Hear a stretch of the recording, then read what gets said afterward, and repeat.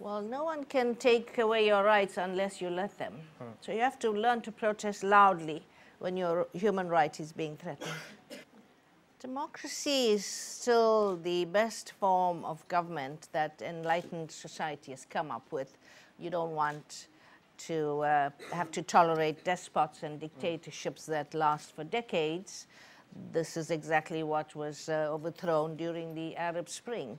And as we invest in democracy, there's accountability written in there that parliamentarians and politicians are accountable to the people. And it's important that we understand what our rights as civilians and citizens are in calling upon governments to deliver on their promise to, as I said earlier, to ensure that all their citizens and civilians are free from fear and free from want.